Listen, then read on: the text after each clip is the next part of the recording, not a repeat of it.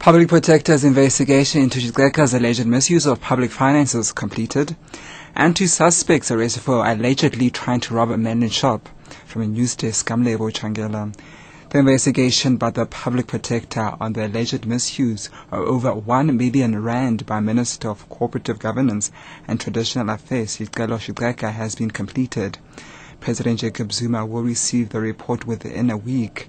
ANC MP Ben Turok in April asked Public Protector Tulima Donsela's office to probe press reports that Xheka has spent 355,000 rand to visit a girlfriend in a Swiss jail, 640,000 rand to stay in a luxury hotel in Cape Town, more than 160,000 rand on plane tickets for his family and a trip to Lesotho.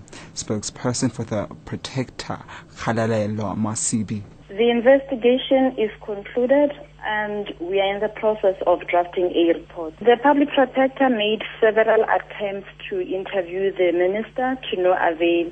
It was necessary for him to give his side of the story. I believe the Public Protector will tell the truth as she sees it or based on the information she was able to gather during the investigation.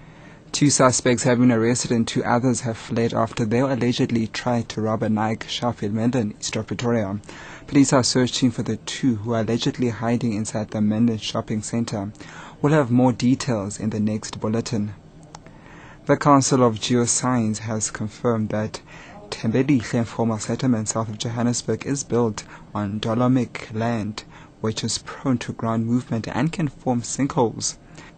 The council's Greg Heath says the area is not suitable for human settlement and has warned that if residents of Thembelihle and other parts of Gauteng lying on Dolomic land are not removed, there could be a catastrophe. More than 110 informal settlements in Gauteng are already located on Dolomic land. SABC reporter Edwin Tsidi. 25% of Gauteng is underlined by Dolomite land. Over 700 urban areas in the province, including residential areas, are either completely or partly located on Dolomitic land. And a further 110 informal settlements are also located on these high-risk areas. Among them, Thembelihle informal settlement, which has been the scene of violent service delivery protests. Residents of this area are resisting to move, saying government is not telling the truth.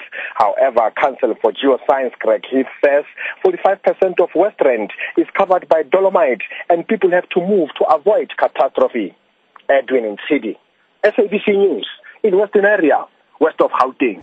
And Free State Premier Isma Khashule says senior managers at the Vicksburg-based Setsoto municipality who have been fingered in corruption have attended their resignation. He says they are still subjected to a disciplinary hearing after investigations conducted by a task team appointed by the provincial government. Makashula was addressed to community members who'd embarked on a protest action over corruption at the municipality.